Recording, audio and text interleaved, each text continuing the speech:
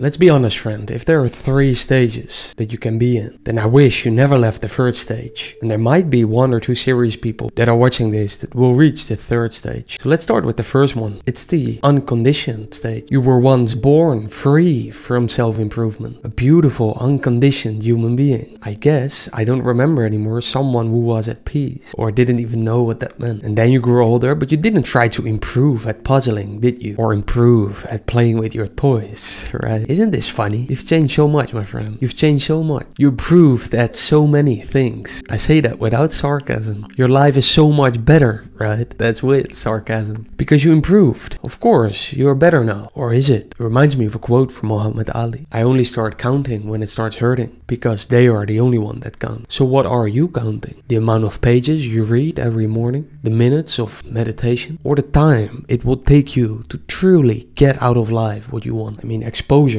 is extremely powerful. Not just the friends around you, not just the things that people say, and not even the things they implied. You know, those things that they say without words. Goes as far as everything and anything in your environment. Even the weights in the gym are limiting your potential because they only go up so much. You see what I mean? I was thinking about this recently. I just saw the reality of anything limiting me. When I was in the gym, I noticed that the weights only go up to 50 kg. If everything is made for the average human being, and if the weights go up to 50 kg because the average gym shark does 25 kg, then you are put in an invisible box where only the true seeker escapes from. For this is often the only person who sees it is not an invisible cage. So what I'm trying to say is, in practical terms, to maybe make it more clear, that with self-improvement you may get from 25 kg to 50 kg after 5 years of hard training and effort. But we will never get to 200 kg. Never. I know I'm making it more extreme. Do you see my point? And do you accept that? You will never get that high. Brings me to the second stage that, well, most people are in. The conditioned one. Right now you probably believe that self-improvement is good for you, right? And I say that because I really believe self-improvement was good for me. So I assume you have the same,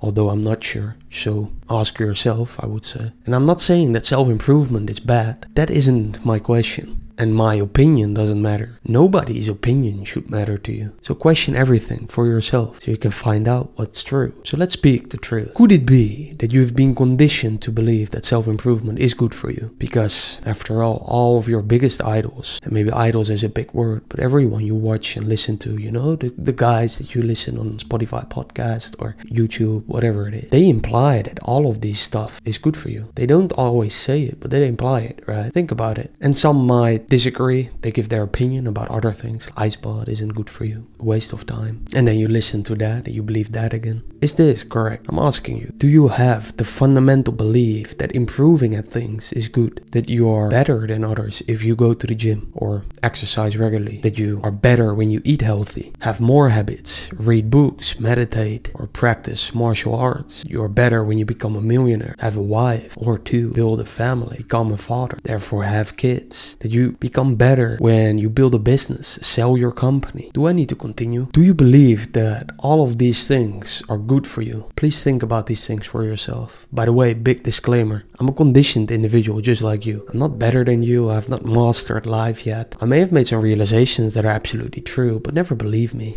As beliefs will always be beliefs. So naturally, self-experimentation is the only way for the serious person. So the unserious one stops watching here. Or probably already stopped. I have another question. Do you think Miyamoto Musashi was improving his sword skills? Or do you think he was living in isolation in the forest to improve his stoicism? By the way, for the people who don't know him, well, look him up. That's a better thing to do. But arguably one of the greatest samurai warriors ever lived. If you keep trying to improve, you may improve. That's true, I don't deny that. Just look at it for yourself. You have tried to improve, right? And you probably did. Probably improved a bit. But will you spend your whole life trying to improve? Improve a centimeter over there, a few kgs over there. Why improve, my friend? If you truly realize that you are a sinking ship, that your body is burning down in real time, wouldn't you feel the urgency? Would you really meditate? So this one hit me hard when I wrote it, as my writings are almost like a way to get closer to the reality for myself. And it was this. Do you realize you're trying to improve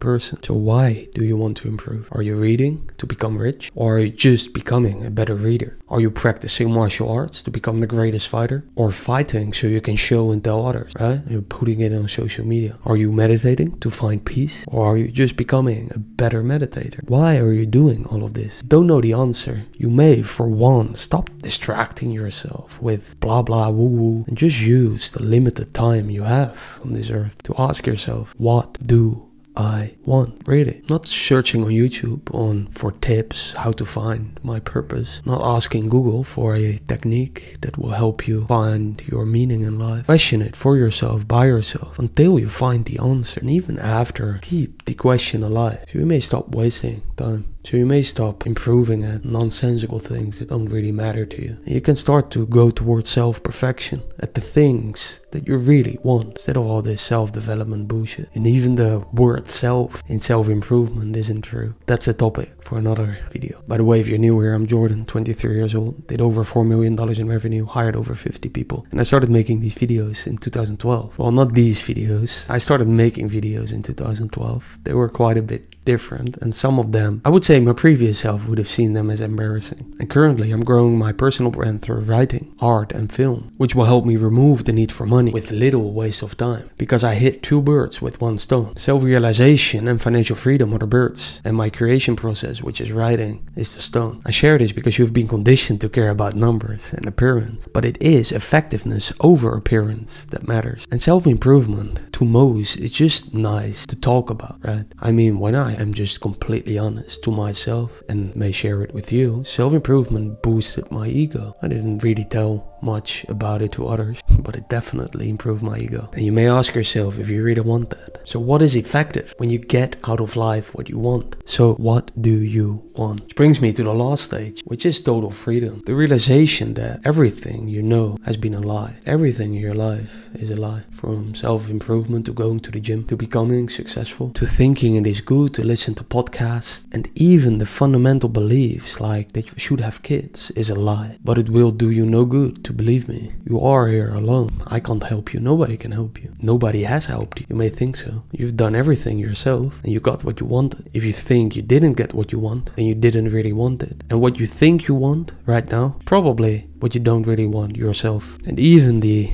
identity of the person you call yourself is a myth. That is true for 99% of the people who watch, that everything is a lie. Just like the people in the 17th century believe that the earth is flat. 99% of the things you believe today are lies. But please find out for yourself, because my words are just words, and don't believe them, because you will fall for the same trap. And if you don't do that, if you don't ask yourself after watching this video, then you aren't stupid. You're just not so serious. Like everyone in the world. Even the people you look up to most. People I cannot name, for they are holy in your head. They can't be touched. Even they are unserious. That's what I've realized for myself. They may have a lot of money. They may have a lot of success. So how you define that? Do they have total freedom? Will they ever get what they really want out of life? Will you ask yourself? And will you find the answer? That's what I leave you with. Only the serious person may check the show notes. To the unserious one, here's a poem that summarizes the essence of my message. Unconditioned, what a state to be. Before the world came and conditioned thee. A child at play, no need to improve. No chains of self-betterment to prove. And as we wander into the conditioned zone, where your beliefs are etched in stone, even the idols you hold in high esteem are trapped in the same illusionary dream. Do we really desire all that we chase? Or is this just the same old rat race? You've done it all, didn't you? Meditation, reading, all the success habits. Saying to yourself, I am successful, or so you thought. But did you get what you truly sought? Why improve, my friend, if we're all sinking? In a world where people with true peace is shrinking, total freedom awaits for those who dare question, to seek, to become aware. Talk soon.